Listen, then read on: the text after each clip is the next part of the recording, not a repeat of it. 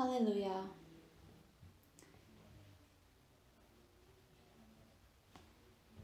This worshiping time and worshiping place is where God led us today. With today's given passage, I want to deliver a message titled "The Tower of Babel, the Secular Symbol of Its Glory." Today's message is the continuation of the 40-day special morning prayer service, 14th of the Kingdom of God series. I would like to continuously deliver the message that connects to all the series that we've been following. Our true faith of Christianity is God-centered faith. God-centered faith is really important. It means that our faith, our spiritual life is revolved around God. God's full control and God's reign is what we want to obey and what we want to admit in our lives.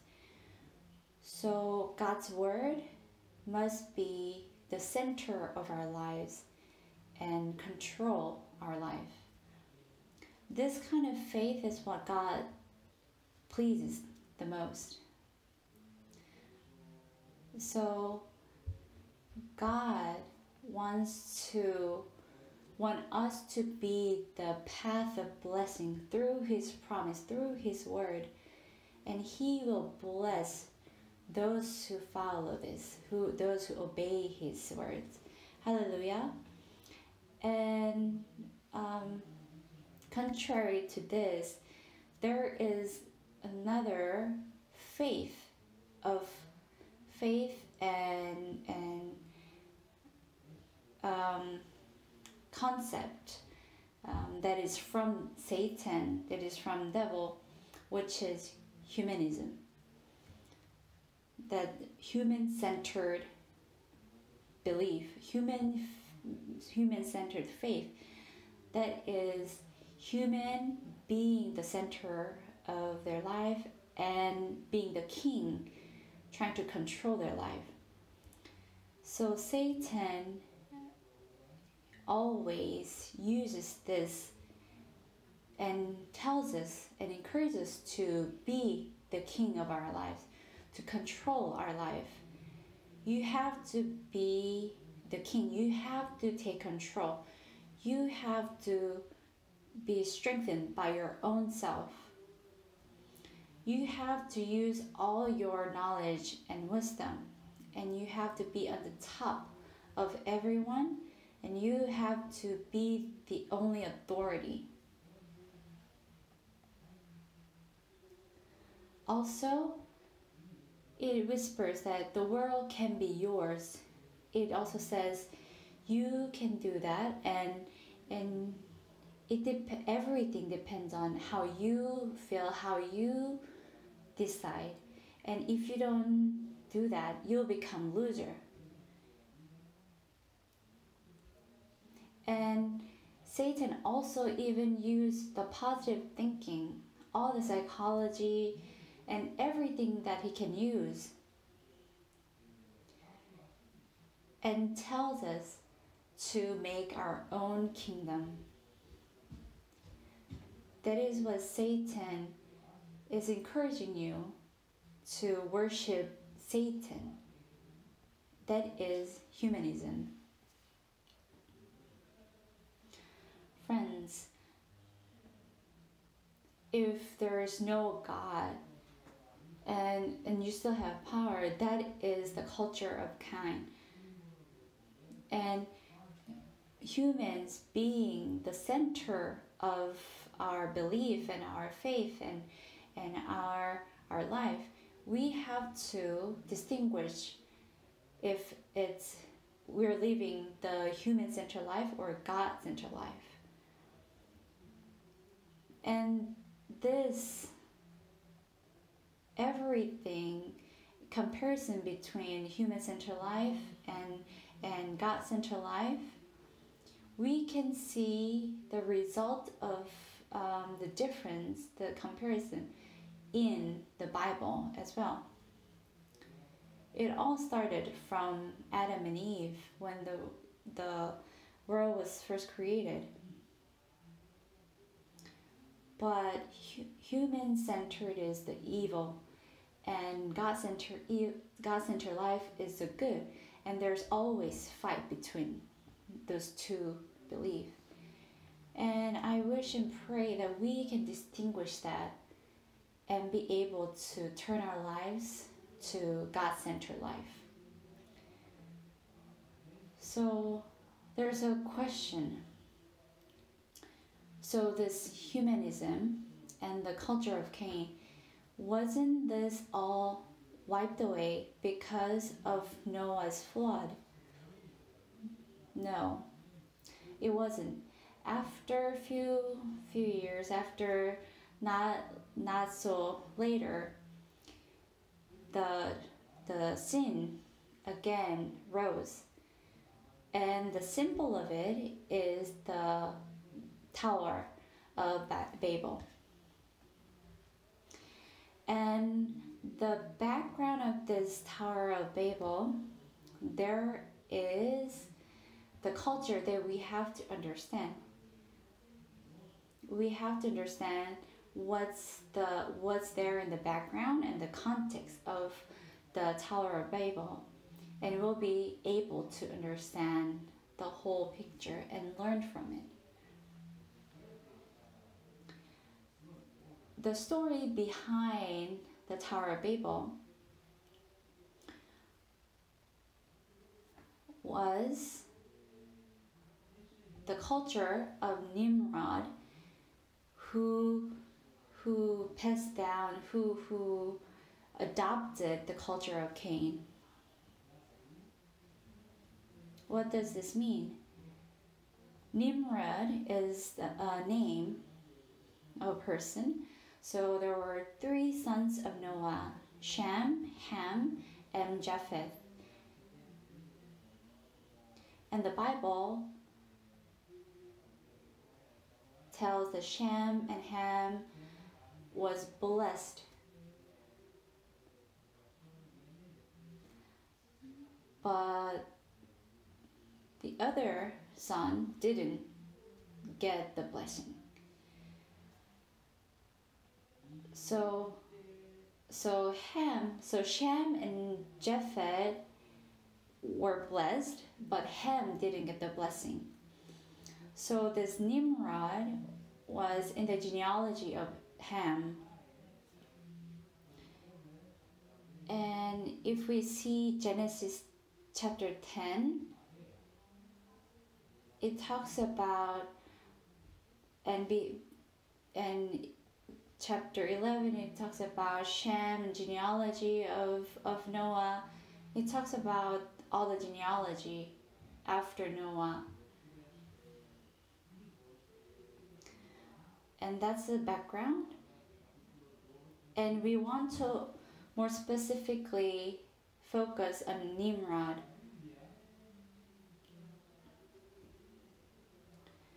So there was a person whose name was Lamech, and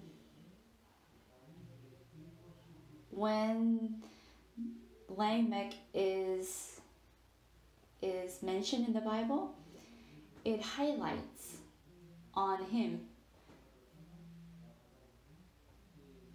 And through this Lamech, this person, all the civilization was flourished. And also it goes down, and then there comes Nimrod, and then again it spotlights on this Nimrod, this person, and then it continues to focus on who this Nimrod was. And this character of Nimrod is actually a very important person that we need to know, and he is in the center of the background of the Tower of Babel. Maybe we can go back to the passage, Genesis chapter 10. Let's look at Genesis chapter 10, verse 8 to 12. Let's read together.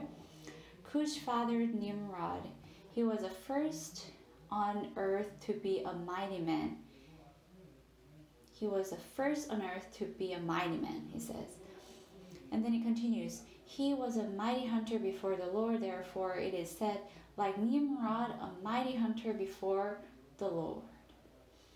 And beginning of his kingdom was Babel, Erech, Akkad, Calneh, in the land of Shinar. From that land he went into Assyria and built Nineveh, Rehoboth, Calah, and Resen, between Nineveh and Calah. This is the great city.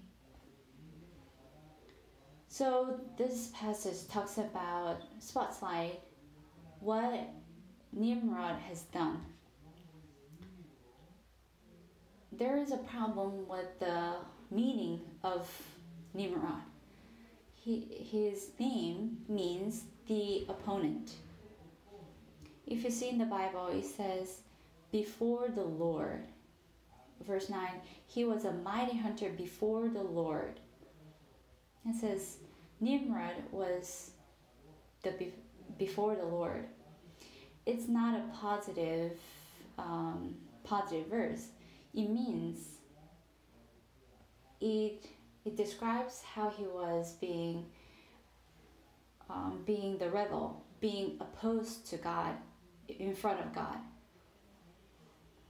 And his power was really great. He had great strength.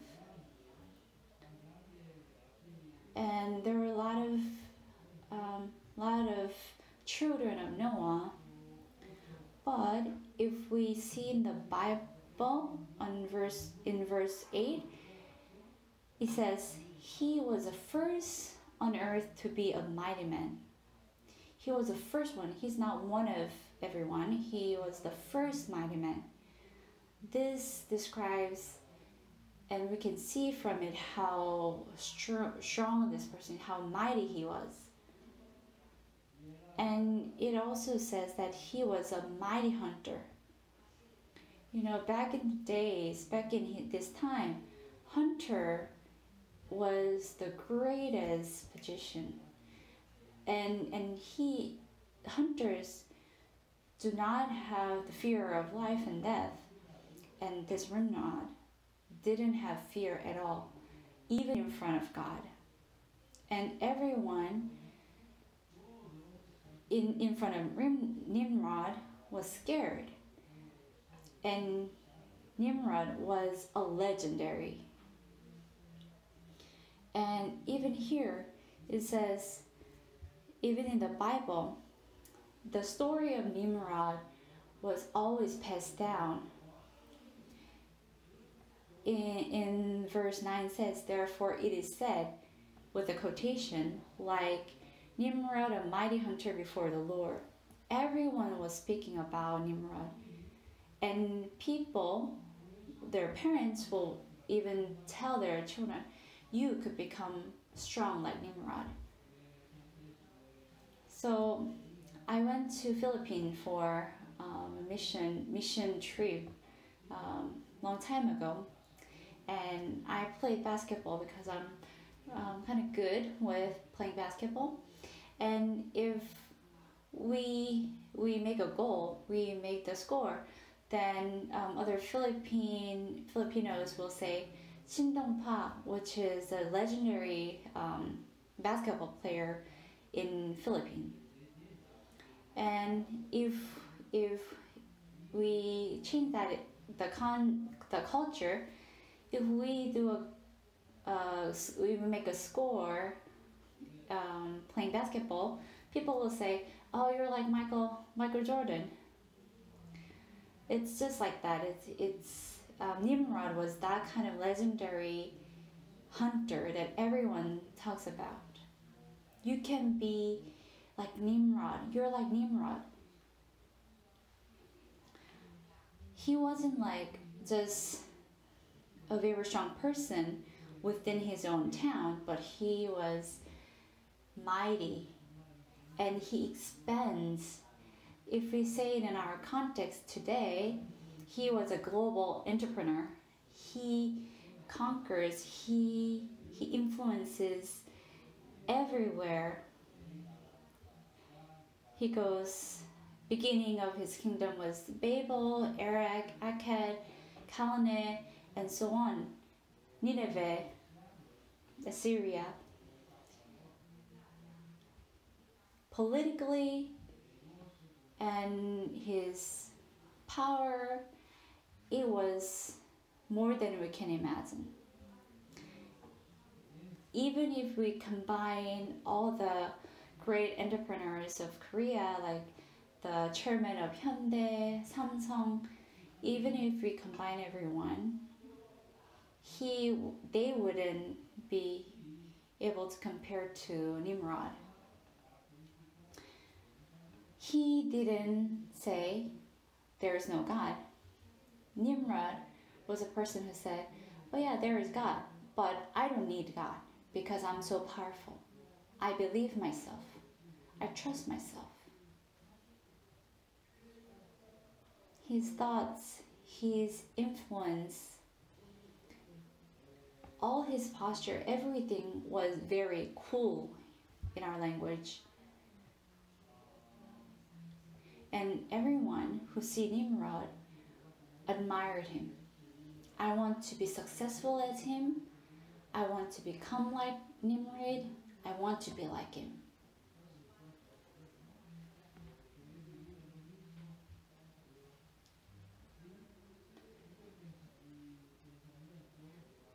So the idea that was given was, oh, if you depend on God, that means you're weak. You're not as strong as Nimrod. Belief and trusting the Lord is just like drug.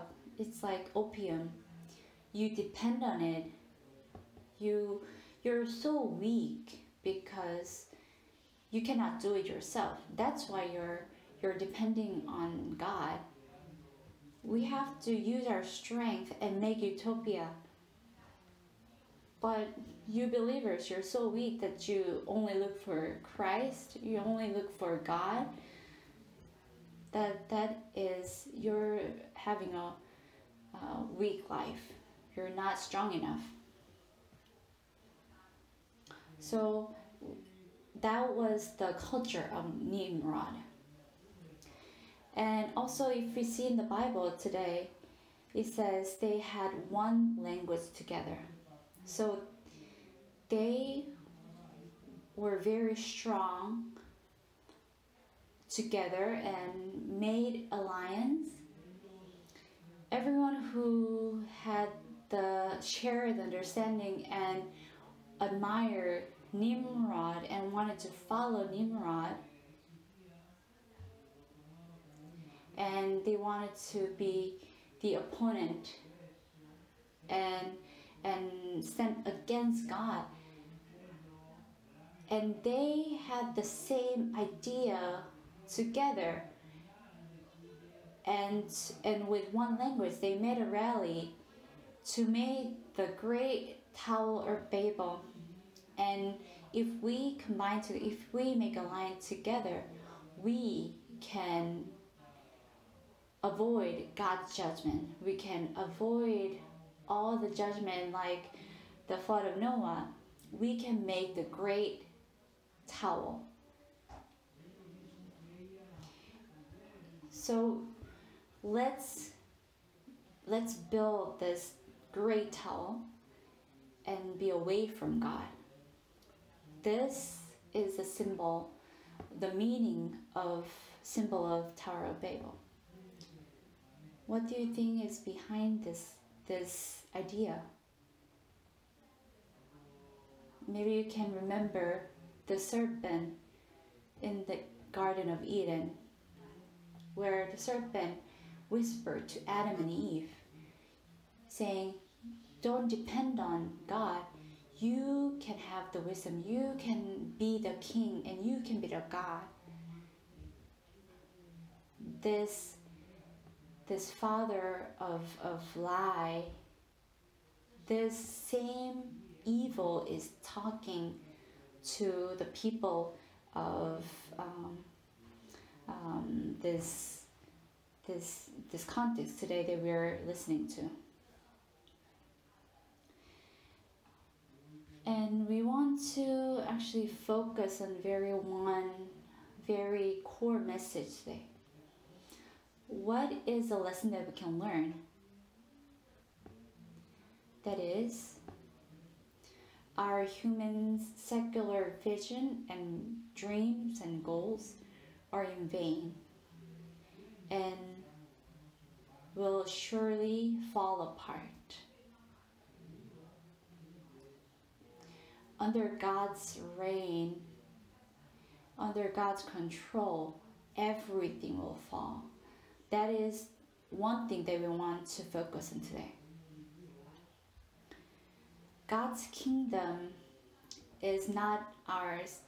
This God's kingdom and the will of God is something that God gives to us.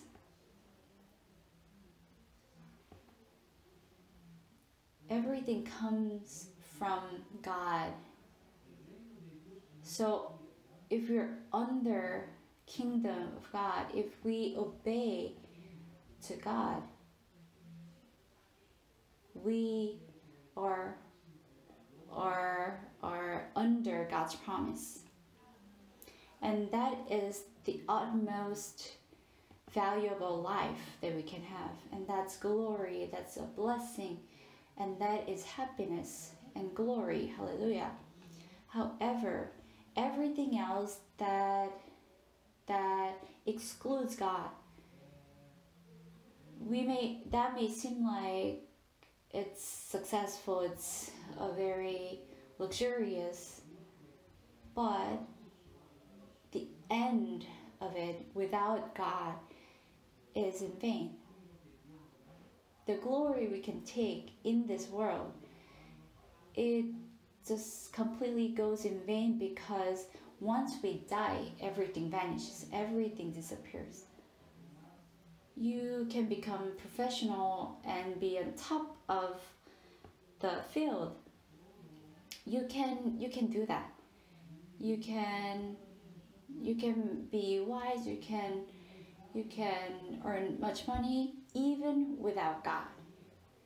It's because we were created in the image of God, even if we don't include God.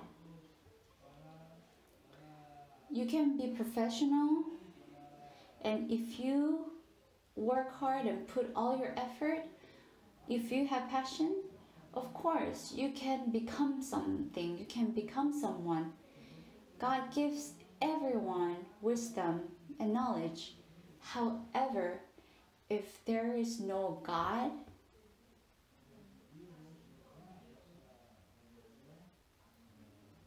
that is humanism.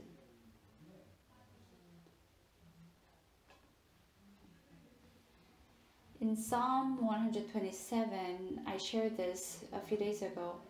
It says like this. It goes like this: unless the Lord builds the house, those who build it labor in vain. Unless the Lord watches over the city, the watchman stays awake in vain. It is in vain that you rise up early and go late to rest, eating the bread of anxious toil, for he gives to his beloved sleep. It says in vain, in vain, in vain 3 times. What do you think? What do you consider the most important in your life? It's family. Your wife, your husband, your children. It says here, you may wake up early and sleep late. You work hard for your family. And unless God builds a house, if he doesn't control your life, the end is only going to fall. It will only be in vain. no matter how influential we are in the society, no matter how much you watch over the city and stays awake, it's all in vain. So with the same understanding, we have to remember that we shouldn't be fooled by the culture of Nimrod. Let's read today's passage again. From verse 2. And as people migrated from the east, they found a plain in the land of Shinar and settled there. And they said to one another, "Come, let us make bricks and burn them thoroughly." And they had brick for stone and bitumen and mortar. And they said, "Come, let us build ourselves a city and a tower that with its top in the heavens, and let us make a name for ourselves, lest we be dispersed over the face of the whole earth." So they built the tower. It says they wanted to build a tower that reaches the heaven. Verse 3, it says, "Come, let us make bricks and burn them thoroughly." And they had brick for stone and bitumen and mortar.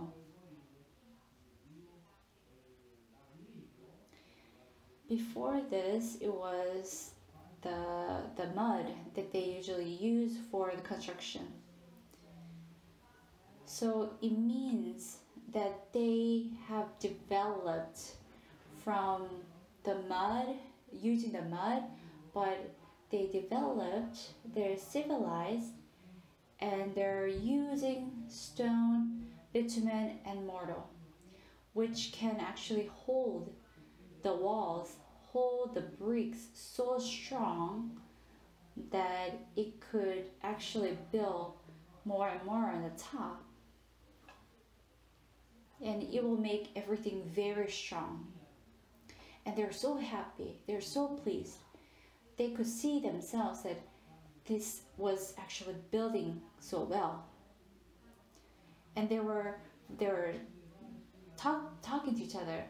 "Hey, this can actually work. Hey, I think we can actually build this tower all the way up to heaven." They were praising each other. And in the center of it, there's humanism, human-centered. They're being opposed to God. And actually, if we hear from a lot of archaeologists, then they have this theory how in every brick of Babel, they engraved their own names. That's one of the explanation that archaeologists say. So this mindset was the center of Nimrod. And here it also said, "Let us make a name for ourselves, lest we be dispersed over the face of the whole earth." So they were building ally to themselves to be against God's judgment. So that was their mindset, their attitude of life.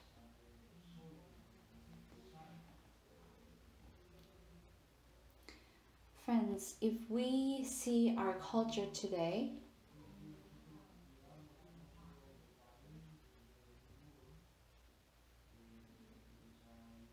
we can also see the Nimrod culture in our today's culture as well. And if you have that mindset, if you have that culture in your heart as well, We have to all repent and turn back to God. That's all the culture we experience today. We're not saying there's no God. We're saying, oh yeah, there is God, but we don't need God. We have all the great technology, all the science, and wisdom, and all the invention. We all have it, and this will continue. And if someone invents something new which is great, they will make the inventor as a superstar. We will make that person as a god. And at the end, we know that with this mindset, there will be no utopia. There will be only fall and destruction. Nobel invented dynamite. With this dynamite, this was wonderful because in order for people to mine, a lot of workers have to use just shovel and just keep digging the ground. But with this dynamite, just one dynamite could make a great work instead of thousands of workers. You know, Einstein, he made a great foundation of nuclear.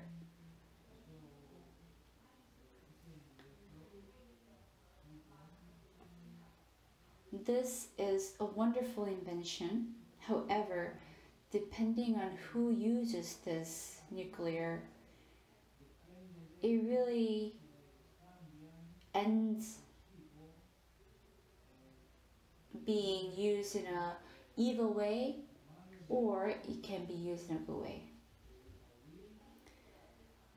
If this power, if this explosion, this nuclear is used by someone who's like Hitler, it will destroy everything. Holocaust, Jewish Poland. Even you can see, you can remember from all the tragedy that happened through the hands of Hitler.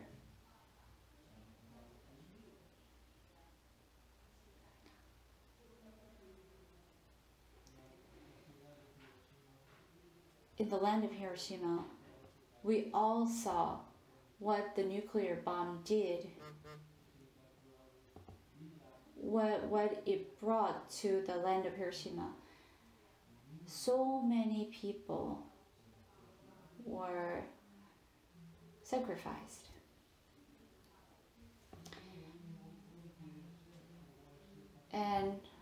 But all of us, we want to be powerful. We want to invent something that's even more powerful. We want to create something that's even more powerful, even more destructive. And what do you think is the result of this? We don't have much time until the end of the judgment, until the day of judgment. Bible clearly says that God will bring judgment to those who are in the culture, who are in the culture of Nimrod.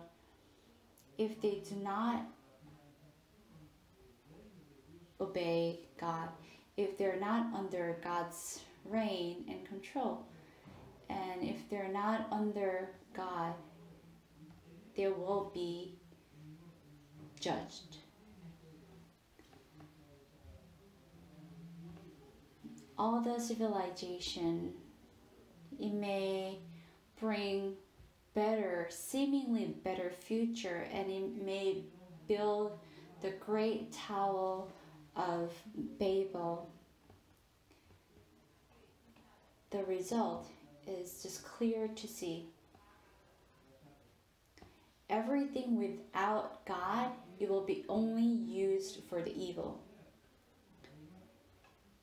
It will only be used to be apart, away from God. And we're all exposed to this. And we have to remember.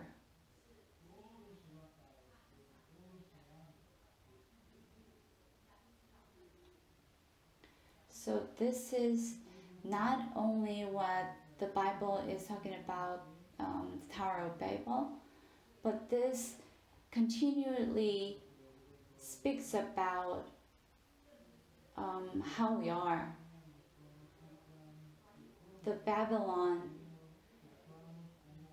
was great city, great place, but it was destroyed by Persia, and also Greek was destroyed. Everyone thought it was the strongest city, but it got destroyed. And Rome as well, the Qin dynasty too. It has the Great Wall. Did it last forever? No. Napoleon, Hitler, communism, the Western culture, all the high technology, everything falls. Everything that wants to become God, every country that is against God's control, if God strikes them, it falls down.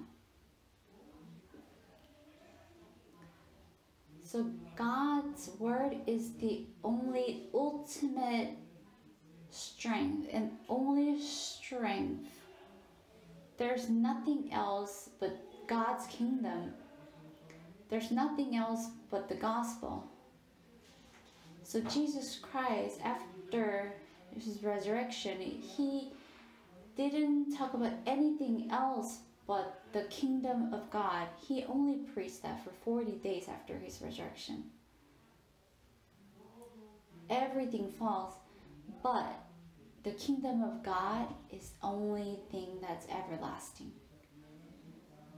And God's kingdom is already within us. It's God controlling us, God's reign over us. And one day, it will be completed through the church. And that will be the end of the world. And we, at that point, we will be called as kings, as God's children. And my only hope and pray is that all of us, all the church members of NIPC, could get rid of all the Nimrod culture, but to focus and desire and admire the kingdom of God, and have the kingdom of God